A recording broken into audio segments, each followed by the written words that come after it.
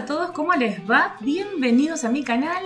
Mi nombre es Soledad y en el video de hoy les quiero enseñar cómo crear una cuenta en eBay desde cero, ¿sí? Cómo registrarse para tener una cuenta en eBay, ¿sí? Para aquellos que no saben, son unos pasos muy simples, pero hay muchas personas que aún no saben cómo se hace, ¿sí? Y ese es el propósito de estos videos, así que empecemos. Antes que nada vamos a abrir algún buscador. Yo voy a usar Google, ¿sí? Así que abrimos Google y aquí en Google vamos a poner eBay y le damos a Enter. Una vez que ya tenemos, ¿sí? Que entramos a eBay, vamos a hacer clic aquí en la primera que nos aparece y ustedes van a ver, vamos a aceptar aquí, voy a poner un poquito más a agrandar un poquito más la pantalla para que ustedes puedan ver un poquito más en detalle.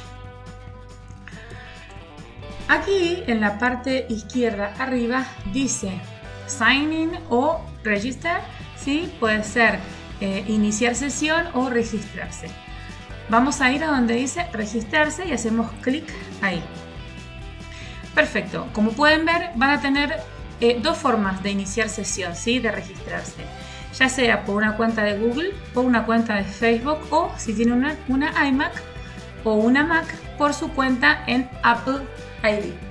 Entonces, yo lo voy a hacer por mi cuenta, ¿sí? Acá voy a poner mi nombre, el apellido, tenemos el email, voy a usar mi email de Hotmail y voy a ponerle una contraseña. Perfecto, y ahora le vamos a poner a crear account, create account o crear cuenta. Vamos a hacer clic ahí y vamos a darle unos segunditos y nuestra cuenta ya está creada, ¿sí? Aquí les va a dar la opción de guardar la contraseña, que la computadora recuerde la contraseña o no. Yo la voy a guardar porque esta computadora la uso solamente yo, con lo cual no me molesta tenerla ya instalada. Como pueden ver, aquí aparece el nombre de ustedes, Soledad Ritrovato. Si quieren pueden ponerle una fotito y listo. Ahora lo que voy a hacer es buscar algo. Por ejemplo, vamos a buscar el iPhone 12. ¿Sí? Y aquí van a tener todas las opciones. Van a tener opciones de productos nuevos, productos que están reacondicionados, productos usados, ¿sí?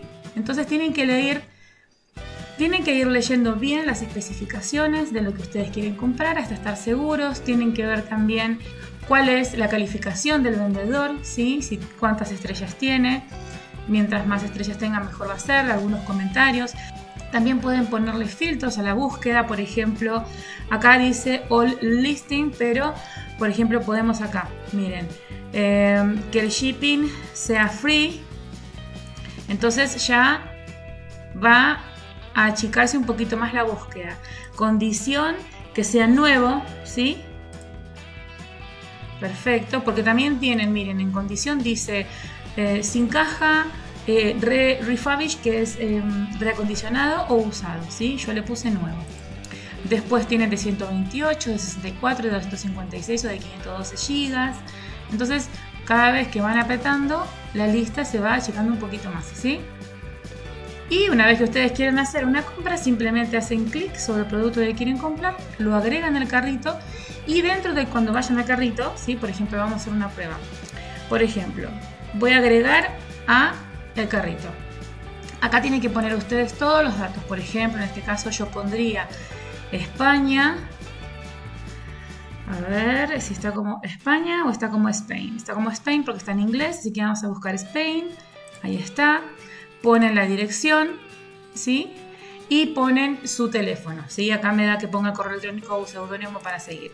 Pero bueno, eso es así de simple y así de fácil crear una cuenta en eBay, chicos. Así que bueno, eso es todo por el video de hoy. Espero les haya gustado.